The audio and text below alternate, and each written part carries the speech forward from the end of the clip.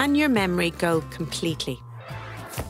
We all love to hear our favourite song, especially when stuck in traffic.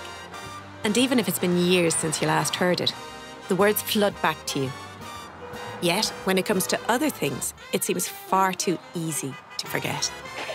Like your anniversary, or the size of that fish that you caught. So, why do some things slip your mind while others don't? Well, when you use your memory, you're relying on different parts of your memory network, like an orchestra filled with different instruments. So, if you get a question right at the local pub quiz, you're using your fact memory. Tell your best friend about your first kiss, that's your event memory.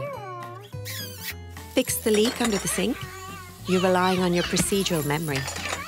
You even have an emotional memory, which leaves you with a feeling, even if you can't remember the details. And this is where losing your memory enters the equation.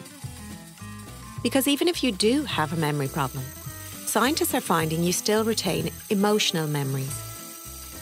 In California, researchers studied 95 people with dementia, asking them to recall moments from their lives that gave a strong emotional response.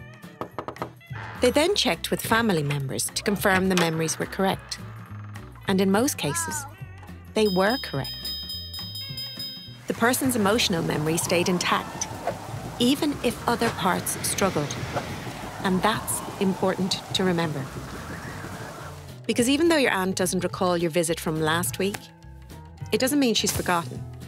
She may have a pleasant feeling or an emotional memory, which is why it's important to keep visiting her. And when you do, ask about her childhood, because older memories stay with us longer, a concept scientists call the reminiscence bump. What's more, remembering can leave her feeling good, so the next time you visit, she'll be happy to see you, even if she doesn't recognise you. So take comfort. Your memory won't ever go completely, any more than taking one instrument out of an orchestra makes the music stop. You'll not only recall those favourite songs, you'll remember the feeling you had when you first heard them.